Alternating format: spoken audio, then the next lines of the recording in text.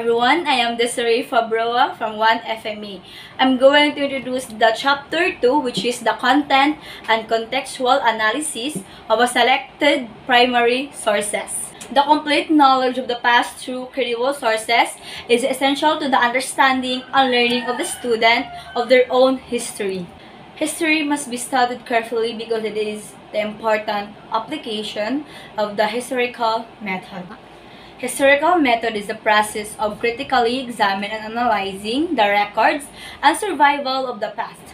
The intent of the application of historical method is to make the student competent in their interpretation of facts and critical analysis of historical narrative or account. For this to be achieved, a student will be engaged in content and contextual analysis of selected primary sources. The students will be identify the pertinent information from the text or document and explain its importance of their understanding of history in the Philippine setting. Contextual analysis, on the other hand, considered specifically the time, the place, and the situation when the primary sources was written. The analysis as well included the author's background, the authority on the subject and intent perceptible, and its relevance to the meaning of people and society today. The approach is essential to the enhancement of the student analytical and critical thinking skills and their ability to articulate the views on the selected primary sources in this chapter. Moreover, for this to be realized, the selected primary sources, which will be utilized and provided and introduced separately with the brief descriptions for each lessons. In this chapter, we have 5 lessons. Lesson 1 is the first voyage around the world. It will be reported by Miss Micaella Elejorde. Lesson 2 is the custom of Tagalog. It will be reported by Miss Meiji Iligan and Miss Aive Gardigo. Lesson 3 is the work of Juan and Fernando Amorsolo. It will be reported by Rotchelle Hayag. Lesson 4 is the political caricatures. It will be reported by Miss Ariane Maitel. And the lesson 5 is the speech of Corazon si Aquino. It will be reported by Miss Arabella Taganna. First Voyage Around the World by Antonio Pigafetta is one of the primary source in readings in Philippine history. He was born sometime of the closing year of the 5th century. His parents is Giovanni Pigafetta and Angela Zoga. He is eldest among his siblings of 2. He was a native of Vicenza, a town about 100 west of Venice, Italy. Hello everyone, I'm Micaella Elejorde and I am the first reporter to the Chapter 2 Content and Contextual Analysis of Selected Primary Sources. So the lesson 1 was titled The First Voyage Around the World. The First Voyage Around the World was written by Antonio Pigafetta. The First Voyage Around the World was written on board one of the 5th ship that was first to circumnavigate the world during the expedition that was led by Ferdinand Magellan. The expedition was started in 1519 and ended in Spain in 1522. The name of the Spanish fleet that was led by Ferdinand Magellan is Armada de Mallorca, and it was provided by King Charles V of Spain. The details of the world first circumnavigation were currently recorded in the journal of the Italian chronicle Antonio Pigafetta. This chronicle serves as the lens through which the voyage of circumnavigation of the globe can be fully comprehended. It provides crucial information on the discovery of the islands and the people who live there. These people were to be the great ancestors of Filipinos who lived peacefully and abundantly in the area. The Chronicle of Pigafetta allowed for a better understanding of these people's cultural lives. So, this topic is all about the narrative of Antonio Pigafetta of the voyage, which is translated by Lord Stanley of Alderley. However, only the necessary and important details of the narrative were taken based on what is useful for us, for students. As I said earlier, they began the expedition in 1519 with 5 ships and proceeded to sail across the ocean without following any path. They're actually simply following the current of the waves. But in March 16, 1521, the Philippine Islands, specifically in Zamal, which is known today as Samar, has rediscovered by the Spanish Commission Authority, Ferdinand Magellan. The island where Magellan and his men stay is called Homono, or Homonhon in present time, and they actually call the place Acuada de la Buena Señale, or the watering place of good signs.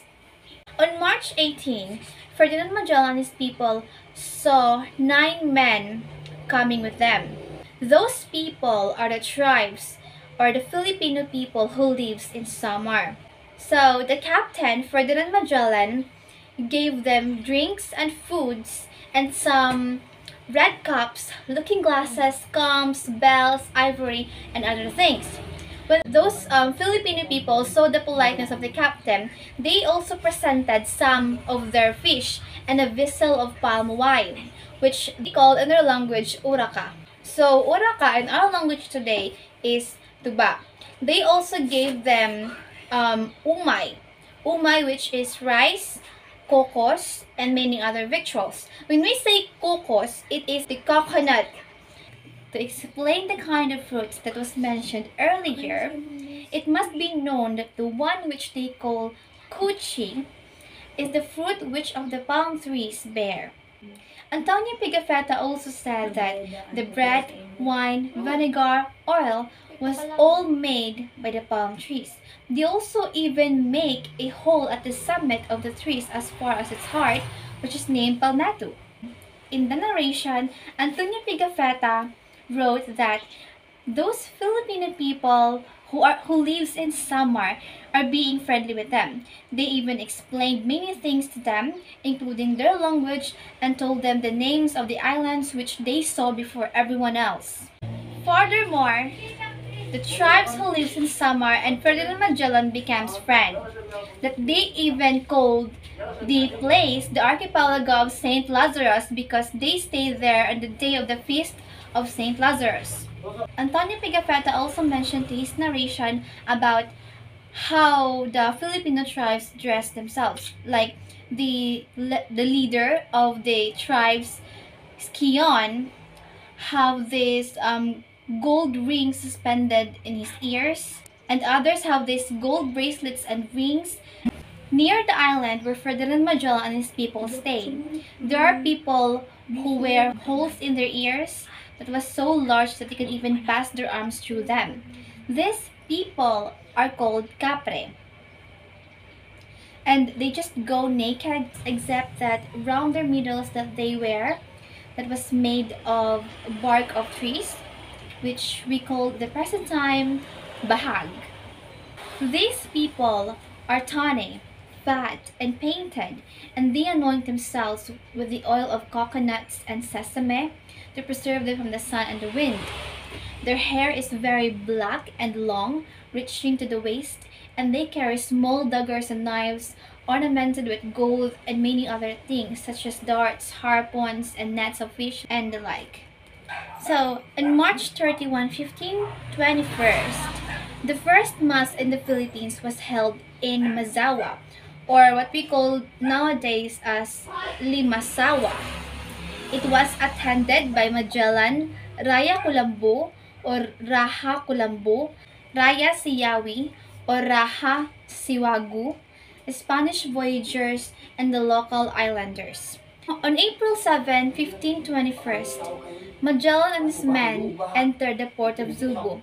Initially, they encountered some struggle when they first entered the port of Zubu, because the king of Zubu wanted Magellan and his men to pay tribute to them. But Magellan refused it and told them that they were working for the king of Spain and threatened them for a war. In April 14, same year, the mass was held in Raya Humabon and his people attending the ceremony. Pigafetta showed the queen an image of of Our Lady, a very beautiful wooden child Jesus, and a cross that is now known as the Santo Niño found in Cebu. The Spanish cast anchor near the Mall of Seville and discharged all the artillery. Tuesday, they all went in shirts and barefoot, with a taper in their hands to visit the shrine of Saint Maria of Victory and of Saint Maria de Antigua. Then, leaving Seville, they went to Valladolid, where Antonio Pigafetta presented to His Sacred Majesty Don Carlos neither gold nor silver, but things much more precious in the eyes of so great a sovereign. Antonio Pigafetta presented to him, among other things, a book written by his hand of all the things that had occurred day by day in their voyage. Antonio Pigafetta departed thence as he was best able and went to Portugal and related to King John the things which he had seen. Returning through Spain, Antonio Pigafetta came to France, where he presented a few things from the other hemisphere to Madame Regent, mother of the most Christian King Don Francis. Afterwards, he returned to Italy, where he established for even his adobe and devoted his leisures and vigils to the very illustrious and noble Lord Philippe de Villiers de l'Isle-Adam, the very worthy Grand Master of Rhodes. So, all I've said earlier is just a few information that was written in the journal of Antonio Pigafetta in their expedition. For you to understand more the narration of Antonio Pigafetta about their first expedition, you should watch the movie Elcano and Magellan, the First Voyage Around the World. And the next is Lesson 2, The Customs of the Tagalog.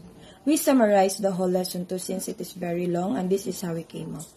The Customs of the Tagalog, written by Fray Juan de Plasencia, is one of the most important primary sources of the Philippine history. It tackles about the everyday living of the ancient Filipinos, their system of government, and their social statuses and their customs, traditions, and beliefs. This document is important for determining how the Spaniards will govern the Filipinos during the Spanish era. Although it has lesser value in the modern world right now, it is still important for us to trace the roots of who we are in the past. Early Filipinos were very much alike with the Malays based on their language, even before they came here in the Philippines. They were governed by a dato who was like a king. Datos were highly respected and they have to follow whatever it commands. Not even the wife or the children of the dato were exempted for getting a punishment when they disobeyed him. A dato only governed a small group of people, approximately 100 houses only. The territory of a dato is called barangay, which came from the word balangay, or a boat they ride for transportation. Datos don't let other datos conquer their land, and they only treat other datos as a family, friend, ally, or an enemy. There was a caste system being followed in every barangay during that time. The highest social status was being a maharlika, second is being a commoner, and the third is being a slave. The maharlika, or the nobleman, also called freeborn people, don't pay taxes but they should accompany the dato in everything he does. Next below it is being a commoner, also known as a liping namamahay. They are slaves who serves their masters but has their own houses and has the right to own a property. The lowest class is the aliping sa gigilid. They are those who were staying inside the houses of their masters, and they are the ones being sold to other people. In that time, debts are the main reason why there are times that a nobleman becomes a slave. Sometimes a slave came from the captives of war. In order for a slave to be set free, they have to pay a minimum amount of gold to their masters. Dividing a property is a pain during this time because of the social status of their parents. The one who gets the big part of the property is the one with the higher social status, and children of the maharlikas from the slaves get the smallest part of the property. There are times when the datos become a judge for the two opposing parties, so that the judgment will be fair and just. When two datus that doesn't get along with each other, they call other datus to be the mediator to prevent a war. Punishments that time were as brutal as being hanged or being put into a boiling water. Dowries are given by the men to the women. They enjoy the use of it, provided the dowry has not been consumed the rest of the estate, except in case the father should care to something and additional upon the daughter of her marriage, and neither father and mother she enjoy in such belong the relative child. We notice the unmarried woman can own no property for the result of all their parents. The costumes are natives in all this Laguna and the entire Tagalog race. Some condemn and judge them with. In all the villages or other parts of the Philippines island, the adoration of their idol, if it true that they have the name simbahan when they wish to celebrate a festival, which they called pandot, or worship this celebrate in the large of the achieve with a rope to protect the people from the wet when it rain on the post of the house they sit is lamp, called Surihel, wrought into many design, which was usually 4 days. During this time, the whole barangay or family united in the worship, called Naga Anitus for the above mentioned period of time. Idols there was one called Badhala. The little seemed to signify all-powerful. They also worship the sun, is almost universally respected, honored by helters the moon. These natives had no established addition of years, months, and days that determined by the cultivation of the soil, the different produce, the tree, and yielding flowers, fruits, and leaves, making up the year of the winter and summer, a sun time and water time. The winter region is the no-cold or ice. Their manner of offering sacrifice was to proclaim a feast such as mass and sibit or storas tree and woods, male or female, who is called katolonan, and generally by offering repeated health. These infidels say that was another life of rest. They called Maka, just say, should say, paradise, or in other words, village of rest, and the valiant or who possess other moral virtues. There was a place of punishment, grief, and affliction called Kasan. This was called patinance. May the honor and glory be God, our Lord, that among all the Tagalog trace of this life, thanks to the preaching of the Holy Gospel. Lesson 3. Works of Juan Luna and Fernando Amorsolo. Casting of two men as the great painters in history, Lesson 3 will tackle about historical paintings. But first and foremost, we should know first about the definition of historical paintings. Historical paintings are visual representations of concrete happenings in the life of people in a specific period. The idea about certain events and people is communicated or expressed aesthetically through art with form, technique, and style. Essentially, these paintings are instrumental to the visualization of reality, which stands equally with text, photos, caricatures, and films. The following that we were going to tackle are the specific samples of historical paintings which were made by the two great Filipino painters. We as humans can create imaginative things to possibly happen just like what they did. The first painter that we tackled on his work was Juan Luna, a novicio, widely known Juan Luna. He was born in the year October 23, 1857 in Badoc, Ilocos Norte in a well-off family. Two of his great masterpieces made him famous in the history of painting. To begin with, we will tackle about Espolarium. Juan Luna painted Espolarium in the year 1884. This is the most valuable oil-on-canvas painting with a size of 4.22 meters by 7.675 meters, making it the largest painting in the Philippines. It won first gold medal in 1884 as an entry to the prestigious Exposition de Bellas Artes in Madrid. The painting features a glimpse of Roman history centered on the bloody massacre brought by the gladiatorial tournaments. Espolarium is a Latin word referring to the basement of the Roman Colosseum where the fallen and dying gladiators are tossed out and devoid of their worldly possessions. It is a silhouette of Roman brutality as an allegory for the state of the Philippines under the Spanish rule. And also, one of Juan Luna's masterpieces is the Parisian Life, created way back in 1892.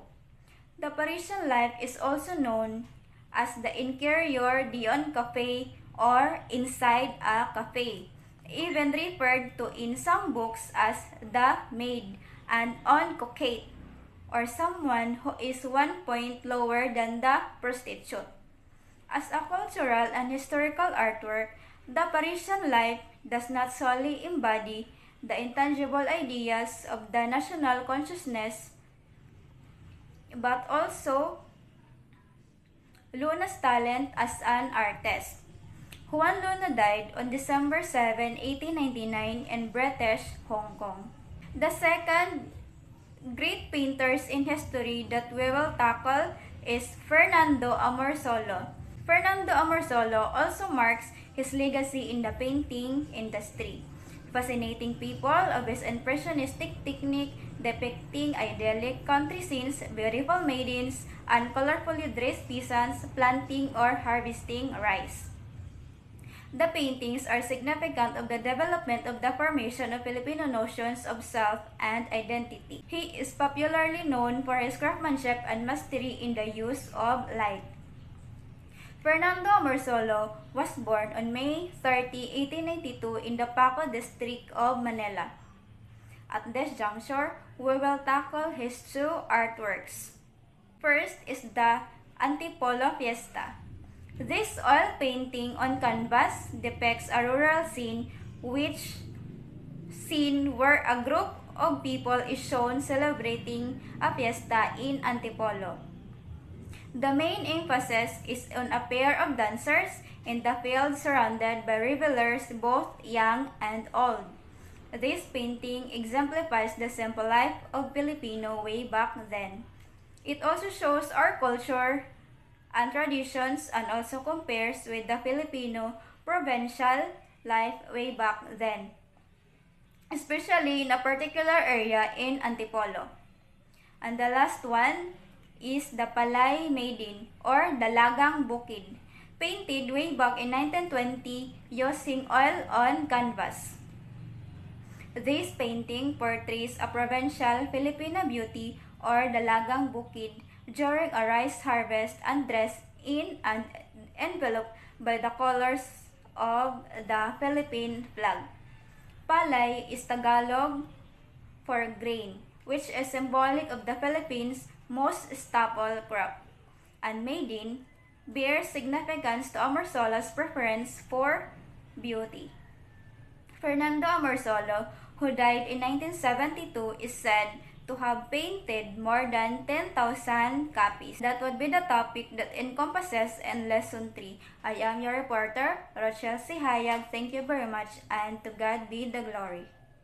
Lesson 4, the political caricatures.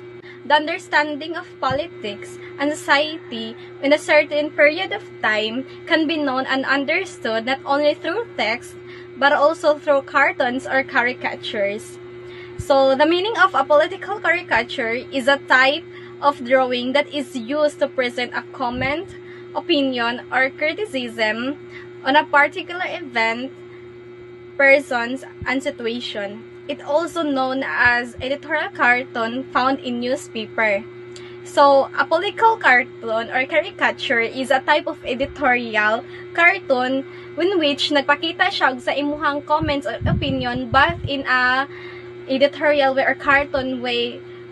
So, the importance of caricature here in the Philippines, history outline of the Philippines political cartoon, a drawing made for the purpose of conveying editorial commentary on politics, politician, and current events. Such cartoon plays a role in the political discourse of a society that provides for freedom of speech of the press. So, here is some example of political caricature, and for me, the meaning of this is in martial law, some armies gamit nila ilang power not in a positive way but kanang ilang giabusaran. So many cases sa martial law atong in the Marcos era, Marcos presidency, na daghay na matay, it's because of some nga mga armies kay nag-abusar sa ilahang serbisyo. Good day everyone, my name is Arabella Taganna and I am the reporter for the topic of Lesson 5, which is all about the speech of Corazon C. Aquino. But first and foremost, let's talk about first the biography of the former President Corazon Aquino. Corazon Aquino is the first female president of the Philippines. Her full name is Maria Corazon Sumulong Coangco Aquino. She was born on January 25, 1933, in Paniqui, Tarlac, located in Central Luzon, Philippines, north of Manila. She passed away on August 1, 2009 at the age of 76. As a young girl, Corazon Aquino was studious and shy. She also showed a devout commitment to the Catholic Church from an early age. Corazon went to expensive private schools in Manila through age 13, when her parents sent her to the United States for high school. Corazon went first to the Philadelphia's Raven Hill Academy and then the Notre Dame Convent School in New York, graduating in 1949. As an undergraduate at the College of Mount St. Vincent in New York City, Corazon Aquino majored in French. She also fluent in Tagalog, Kapampangan, and English. On February 25, 1986, as a result of the People Power Revolution, Corazon Aquino became the first female president of the Philippines. She restored democracy to the country, promulgated a new constitution, and served until 1992. President Aquino's tenure was not entirely smooth. She pledged agrarian reform and land redistribution, but her background as a member of the landed classes made this a difficult promise to keep. Corazon Aquino also convinced the U.S. to withdraw its military from remaining bases in the Philippines, with help from Mount Pinatubo, which erupted in June 1991 and buried several military installations. Marcos supporters in the Philippines staged a half-dozen coup attempts against Corazon Aquino during her term in office, but she survived them all in her low-key and stubborn political style. Although her allies urged her to run for a second term in 1992, she adamantly refused. The new 1987 Constitution forbade second terms, but her supporters argue that she was elected before the Constitution came into effect and did not apply to her. Corazon Aquino had a tremendous impact on her nation and the world's perception of women in power. She has been described as both the mother of Philippine democracy and as the housewife who led a revolution. Aquino has been honored both during and after her lifetime with major international awards, including the United Nations Silver Medal, the Eleanor Roosevelt Human Rights Award, and the Women's International Center International Leadership Living Legacy Award. The speech presented in this lesson was obtained from an official gazette, which is an official journal of the Republic of the Philippines. This speech was delivered by the late Corazon C. Aquino in the U.S. Congress, Washington, D.C. on September 18, 1986, 6 months after her assumption into office as a President of the Republic of the Philippines. Included here is a portion of President Corazon Aquino's transcript of her speech and the link where the video can be found. Members of the Congress, it is my great privilege, and I deem it a high honor and personal privilege, to present to you Her Excellency Corazon C. Aquino, President of the Republic of the Philippines.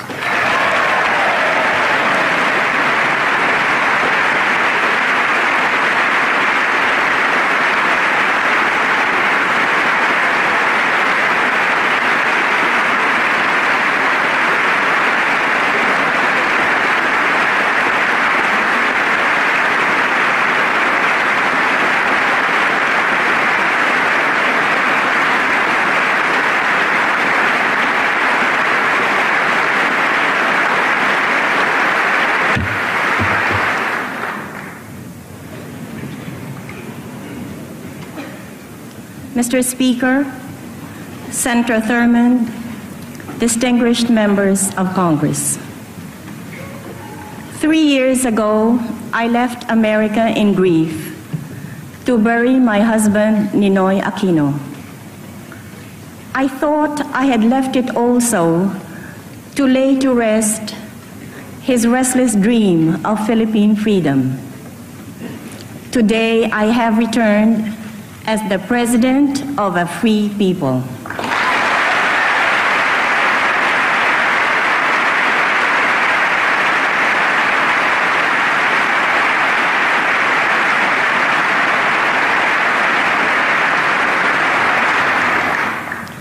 In burying Ninoy, a whole nation honored him by that brave and selfless act of giving honor. A nation in shame recovered its own. A country that had lost faith in its future found it in a faithless and brazen act of murder. So in giving we receive, in losing we find, and out of defeat we snatched our victory. For the nation, Ninoy became the pleasing sacrifice that answered their prayers for freedom. For myself and our children, Ninoy was a loving husband and father. His loss, 3 times in our lives, was always a deep and painful one. 14 years ago this month was the first time we lost him. A president turned dictator and traitor to his oath, suspended the Constitution, and shut down the Congress that was much like this one, before which I am honored to speak. He detained my husband along with thousands of others, senators, publishers, and anyone who had spoken up for the democracy as its end drew near. But for Ninoy, a long and cruel ordeal was reserved. The dictator already knew that Ninoy was not a body merely to be imprisoned, but a spirit he must break. For even as the dictatorship demolished one by one the institutions of democracy, the press, the Congress, the independence of the judiciary, the protection of the Bill of Rights, Ninoy kept their spirit alive in himself. The government sought to break him by indignities and terror. They locked him up in a tiny, nearly airless cell in a military camp in the north. They stripped him naked and held the threat of a sudden midnight execution over his head. Ninoy held up manfully under all of it. I barely did as well. For 43 days, the authorities would not tell me what had happened to him. This was the first time my children and I felt we had lost him. When that didn't work, they put him on trial for subversion, murder, and a host of other crimes before a military commission. Ninoy challenged its authority and went on a fast. If he survived it, then he felt God intended him for another fate. We had lost him again, for nothing would hold him back from his determination to see his fast through to the end. He stopped only when it dawned on him that the government would keep his body alive after the fast had destroyed his brain. And so, with barely any life in his body, he called off the fast on the 40th day. God meant him for other things, he felt. He did not know that an early death would still be his fate, that only the timing was wrong. At any time during his long ordeal, Ninoy could have made a separate peace with the dictatorship, as so many of his countrymen had done. But the spirit of democracy that inheres in our race and animates this chamber could not be allowed to die. He held out in the loneliness of his cell and the frustration of exile, the democratic alternative to the insatiable greed and mindless cruelty of the right and the purging holocaust of the left. And then we lost him irrevocably and more painfully than in the past. The news came to us in Boston. It had to be after the 3 happiest years of our lives together. But his death was my country's resurrection in the courage and faith by which alone they could be free again.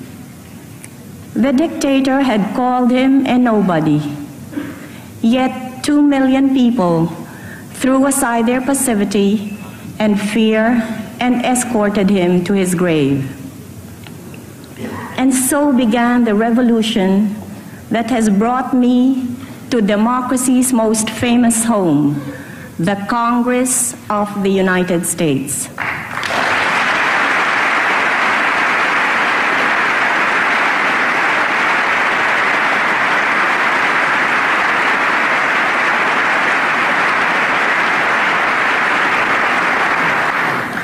The task had fallen on my shoulders to continue offering the democratic alternative to our people. Archibald MacLeish had said that democracy must be defended by arms when it is attacked by arms, and by truth when it is attacked by lies. He failed to say how it shall be won. I held fast to Ninoy's conviction that it must be by the ways of democracy. I held out for participation in the 1984 election the dictatorship called, even if I knew it would be rigged.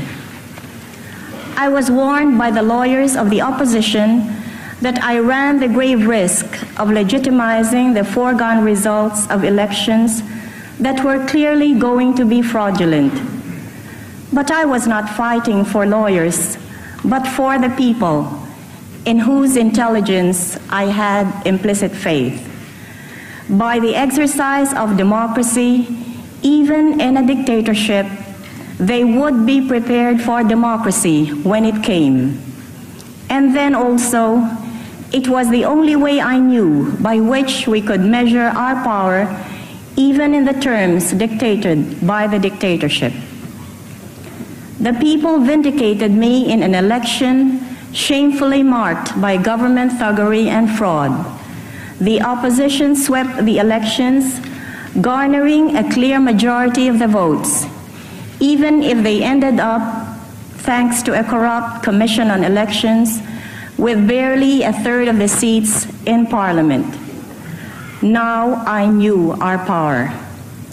Last year, in an excess of arrogance, the dictatorship called for its doom in a snap election. The people obliged. With over 1 million signatures, they drafted me to challenge the dictatorship, and I obliged.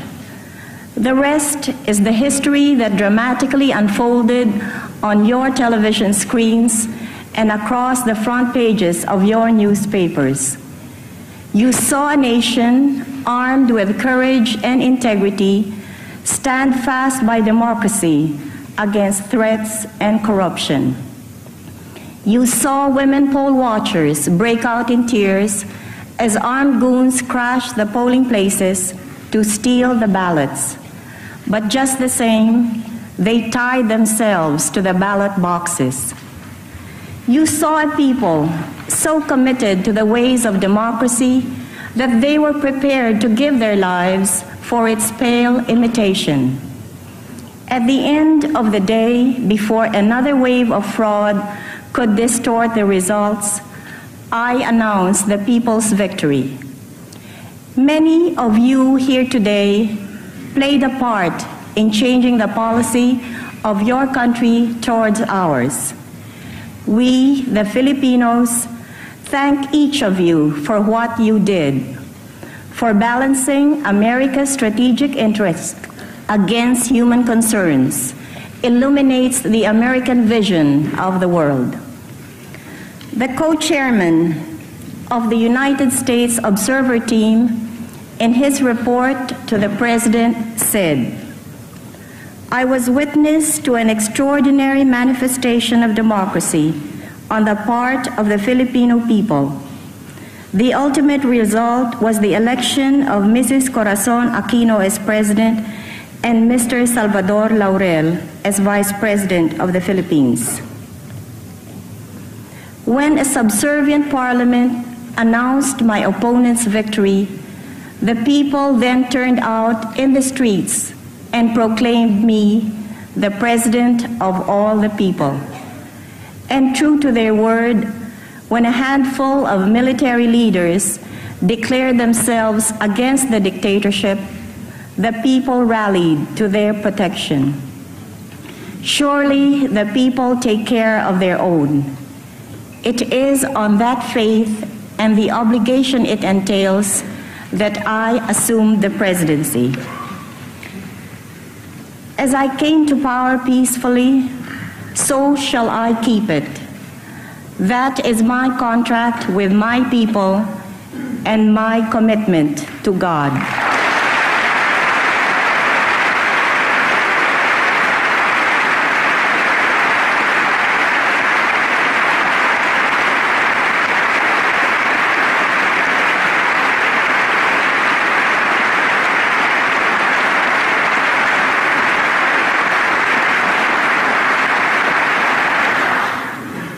He had willed that the blood drawn with the lash shall not in my country be paid by blood drawn by the sword, but by the tearful joy of reconciliation. We have swept away absolute power by a limited revolution that respected the life and freedom of every Filipino. Now we are restoring full constitutional government. Again, as we restore democracy by the ways of democracy, so are we completing the constitutional structures of our new democracy under a constitution that already gives full respect to the Bill of Rights. A jealously independent constitutional commission is completing its draft, which will be submitted later this year to a popular referendum. When it is approved, there will be elections for both national and local positions. So within about a year from a peaceful but national upheaval that overturned a dictatorship, we shall have returned to full constitutional government. Given the polarization and breakdown we inherited, this is no small achievement. My predecessor set aside democracy to save it from a communist insurgency that numbered less than 500.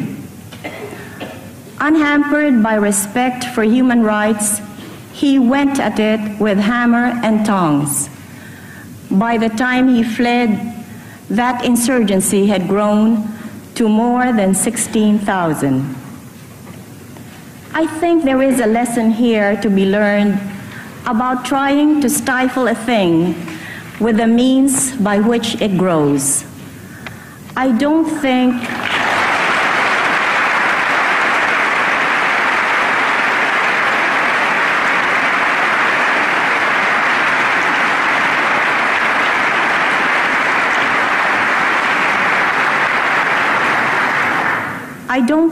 anybody in or outside our country concerned for a democratic and open Philippines doubts what must be done. Through political initiatives and local reintegration programs, we must seek to bring the insurgents down from the hills, and by economic progress and justice, show them that which the best intentioned among them fight. As president of all my people, I will not betray the cause of peace by which I came to power.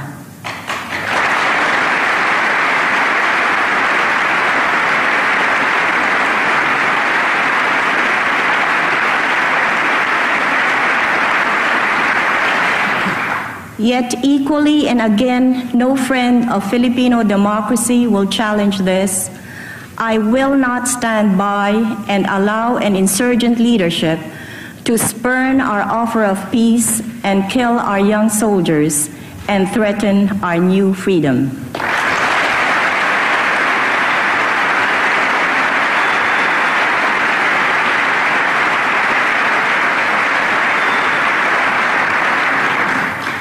Yet I must explore the path of peace to the utmost, for at its end, whatever disappointment I meet there is the moral basis for laying down the olive branch of peace and taking up the sword of war.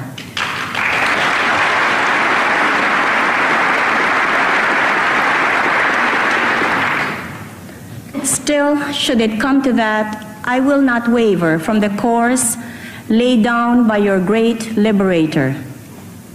With malice towards none, with charity for all, with firmness in the right as God gives us to see the right, let us finish the work we are in, to bind up the nation's wounds, to care for him who shall have borne the battle, and for his widow and for his orphans, to do all which may achieve and cherish a just and lasting peace among ourselves and with all nations.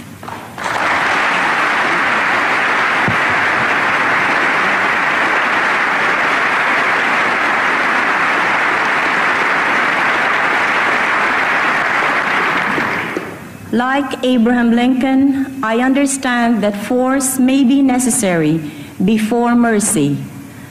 Like Lincoln, I don't relish it.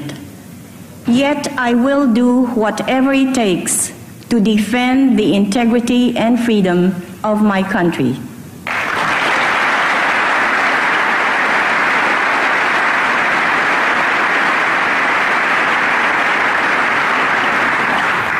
Finally, may I turn to that other slavery, our $26 billion foreign debt. I have said that we shall honor it. Yet the means by which we shall be able to do so are kept from us. Many of the conditions imposed on the previous government that stole this debt continue to be imposed on us who never benefited from it. And no assistance or liberality commensurate with the calamity that was visited on us has been extended. Yet ours must have been the cheapest revolution ever.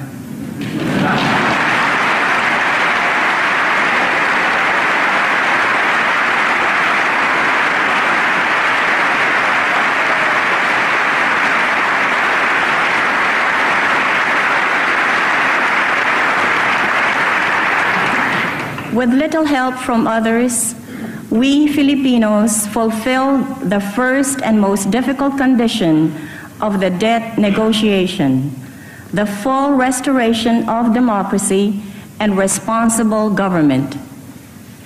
Elsewhere and in other times of more stringent world economic conditions, Marshall Plans and their like were felt to be necessary companions of returning democracy. When I met with President Reagan, we began an important dialogue about cooperation and the strengthening of friendship between our two countries. That meeting was both a confirmation and a new beginning. I am sure it will lead to positive results in all areas of common concern. Today, we face the aspiration of a people who had known so much poverty and massive unemployment for the past 14 years, and yet offer their lives for the abstraction of democracy.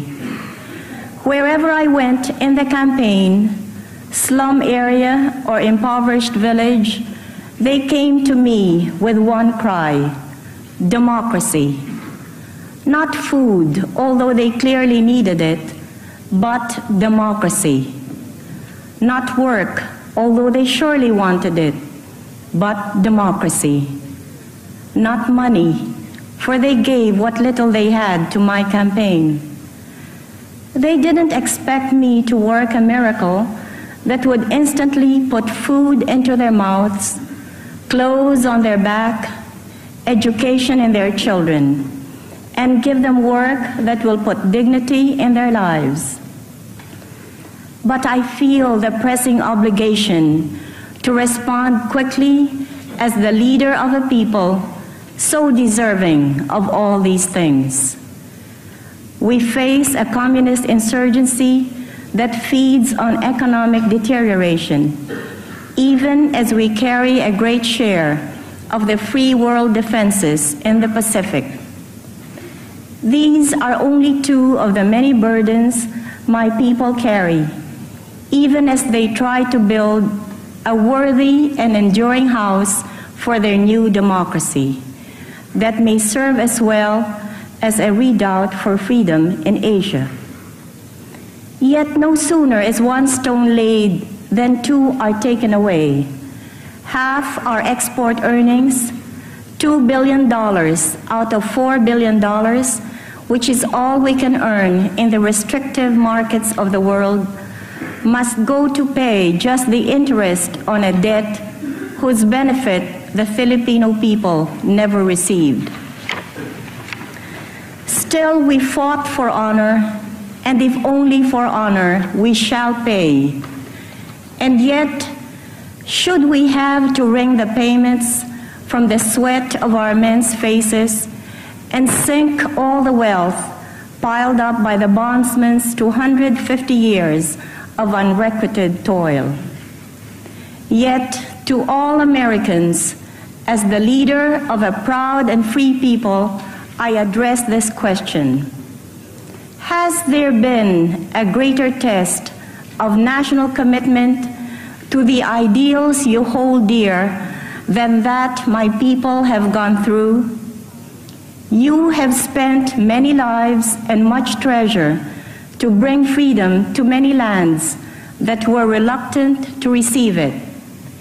And here you have a people who want it by themselves and need only the help to preserve it.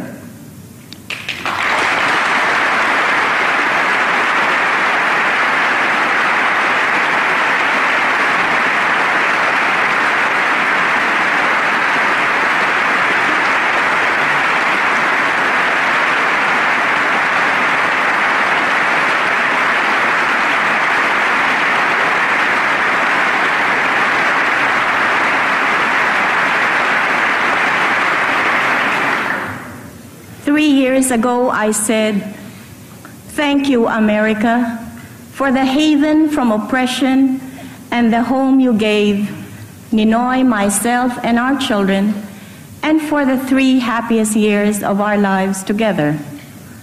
Today I say, join us, America, as we build a new home for democracy, another haven for the oppressed, so it may stand as a shining testament of our two nations' commitment to freedom.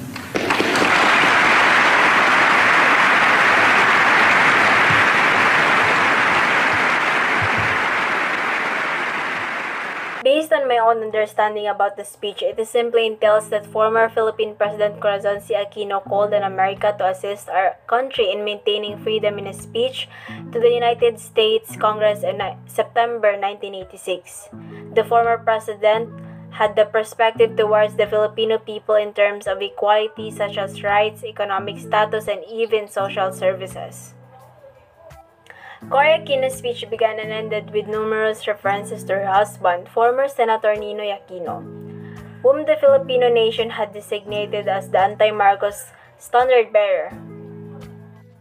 Her speech was intended to link Ninoy's struggle with that of the entire country, while also connecting their family's history with the country's fate. In front of the United States, she justified her presence. On the one hand, Congress used symbolic words and figurative language referring to her relationship with the late Ninoy Aquino, and on the other, fulfilling her command to the Filipino people. She was successful in her analysis of the origins and outcomes of the martial law era. Her speech is notable in Philippine history because it epitomized how Filipino will go to any duration to gain freedom. Cory shared her experiences and sorrows about losing a loving husband and a good father to her family in her speech to the U.S. Congress. She gave a brief account of how Marcos suspended the Philippine Constitution and shut down the Congress, leading to Ninoy's exile and death, highlighting the military's and dictators' inhumane treatment. She went on to explain how the challenge of freeing the Filipinos and fighting for democracy fell on her shoulders as a result of this. She spoke about her personal experience with the Commission on Elections Corruption and praised the people's unity and courage in the face of oppression.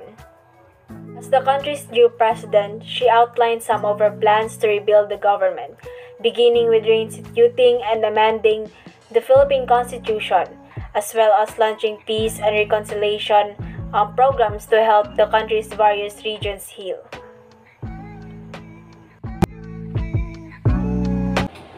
And that was the end of Chapter 2.